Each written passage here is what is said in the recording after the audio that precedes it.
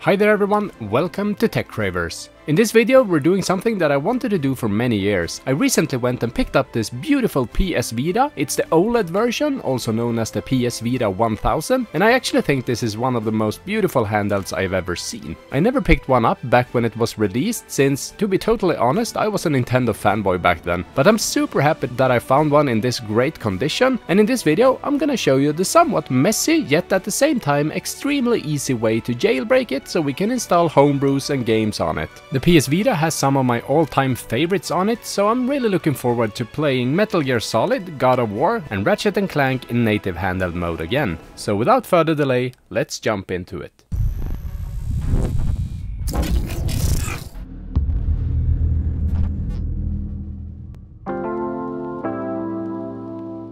Alright, so before we get started, the process to jailbreak a PS Vita has become much easier than it has ever been. However, there are still pretty many steps to do before we're done, but as long as you make sure to follow me through everything, you'll be fine. And the absolute first thing you want to do is to update your PS Vita to the latest version, which is version 3.74 as of June 2023. If you watch this video in the future, you might want to check that this is still the process before you continue with this. Of course, I'm gonna leave a link to the written guide in the description as well, so you can make sure there. So once your PS Vita has booted, go into Settings, tap on Start, then scroll down to System, System Information, and make sure that you are on System Software 3.74. And if you're on a lower firmware, just update your PS Vita through the normal method. Also make sure that you're on a stable Wi-Fi connection and have your charger connected at all time before continuing. You don't want that to fail while jailbreaking, since you might end up bricking your device. Once done with that, open the browser on your PS Vita and head over to https://jailbreak.psp2.dev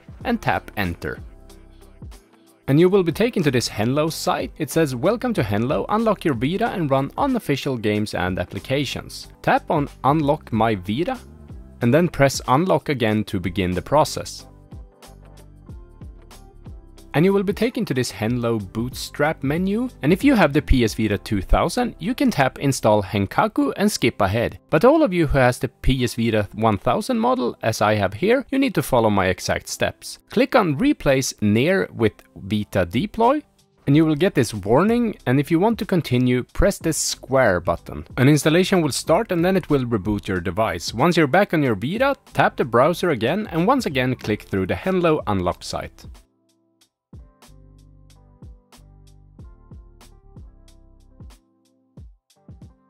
And once back at this menu, this time we can do as the PS Vita 2000 owners and install HENkaku. That will only take a few seconds, and once it's done, click on exit, and once you're back on your home screen, go back into settings.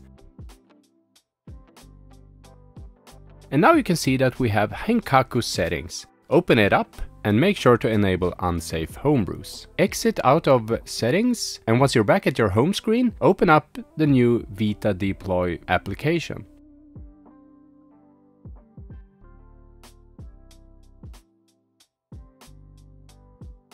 And from here, go to miscellaneous, and now we're gonna set up our PS Vita 1000's internal storage. And to do this, we're creating an internal memory card.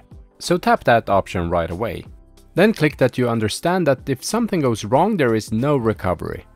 Scroll down to default to XXX storage configuration. Tap X and then press any key to reboot.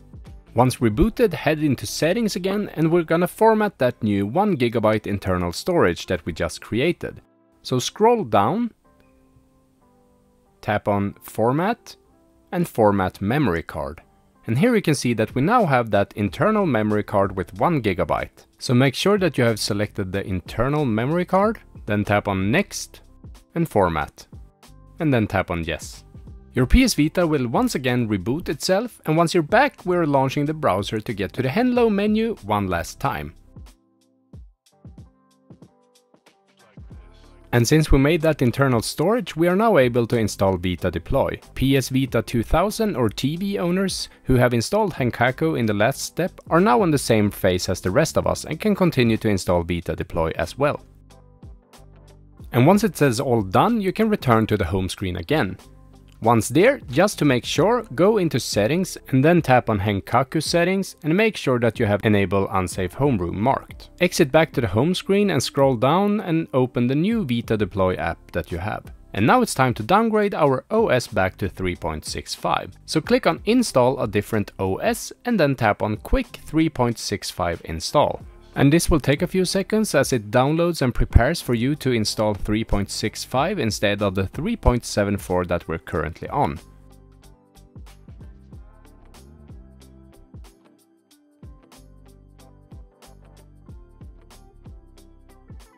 After a while you will see this message: do you really want to downgrade from firmware 3.74 blah blah blah, press X to confirm or R to exit. Then you have to wait for 20 seconds before you can press X to confirm.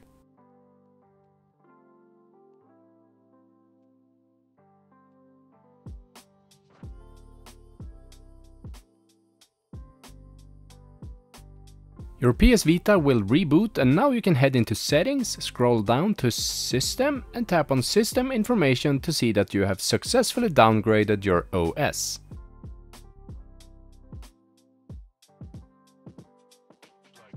After that you want to stop your device from auto-updating to the latest firmware in the future, so under system tap on auto start settings and uncheck the mark for download update file for system software.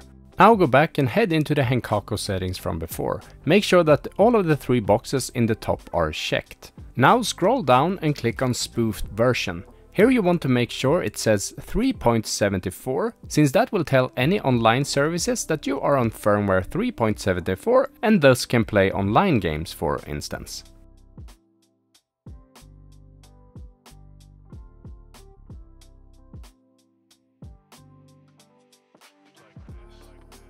Head back to the home screen and reopen Vita Deploy. And we're gonna install HENlo installer, which will make sure that you can play online on older firmware as well. So go into App Downloader, put a check mark next to HENlo installer, then scroll back up and click on Download selected apps. Once the installation is complete, exit out of the installer and open the new bubble on your home screen. Once here, click on Install the full HENlo package. It will take a while and after this, the device will reboot once again. The HENlo installer will make sure that we can use the PS Store if you would like to buy something from there, and a few other things as well. But now to something really cool. We're gonna install an SD to Vita adapter so that we can use a regular micro SD card instead of Sony's own super expensive cards. This means that we can put our entire PSP and PS Vita game library on a micro SD card and play from there. Alright, so with the new micro SD card adapter inserted, scroll down and head into Vita Deploy again.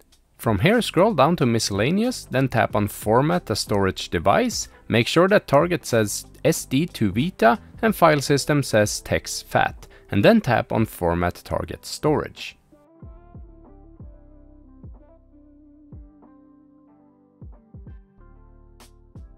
Click OK when it says formatted, back out and then tap on mount SD to Vita to GRWO:.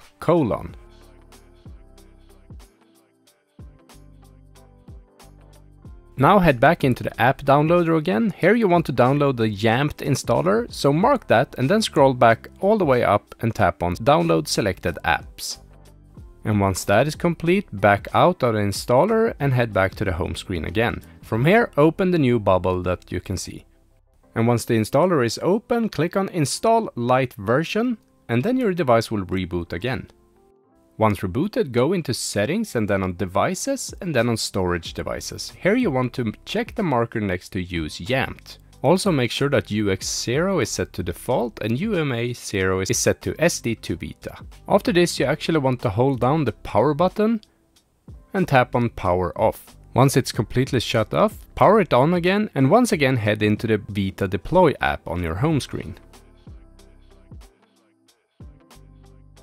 Now you want to go into the app downloader and this time you want to install an app called VitaShell. VitaShell is like a file browser for your PS Vita and we will need it to move a few files. Open up VitaShell and here you can just follow my exact steps. Select the UX0 folder and press X. Scroll down and highlight any of the folders and press triangle. Then choose to mark all. Press triangle again and this time tap on copy. Navigate out by tapping on circle, this time go into the HENlo folder instead. Once again scroll down to the only folder you can see, tap on triangle and this time choose to paste all the files you copied earlier. Once that is complete, back out to the home screen and open settings again. Go to devices and then tap on storage devices and then tap on UXO and change from default to SD to Vita instead. And once that is complete, scroll down and change the HENlo to memory card. And once you have done that, tap on your power button and reboot your device. And once rebooted, you can go into settings, system and system information to confirm that we now have more memory than before. This of course means that we can now install more of those funny homebrews. So head back to the home screen and open up Vita Deploy for one last time for this tutorial. Go into the app downloader and I'm gonna tell you which apps I think you should get, but you're of course free to explore this on your own. First you should get the Vita DB downloader, which is like a homebrew store with a lot of cool stuff. And then Adrenaline, which is a PSP emulator that turns your Vita into a PSP, that's really cool. PKGj is like a H-shop on the 3DS and actually lets you download the entire PSP and PS Vita library should you want that. Keep in mind though that most countries would file this under piracy, so make sure that you don't download anything that you haven't actually bought. Lastly, I'm also grabbing Custom Themes Manager and PS Vita as well. And if you missed what I did, I just scrolled up and clicked on download selected apps. All the apps will start downloading and install, and then you will get taken back to the home screen. And that's it, you have now successfully hacked your PS Vita 1000, 2000 or even PS TV. I really hope that this guide helped you out and that you might consider giving it a like if you did. Also give me a comment down below if you have a minute over. Also, please make sure to subscribe to my channel and hit the bell if you want more content like this in the future. Thanks for watching, TechCravers out!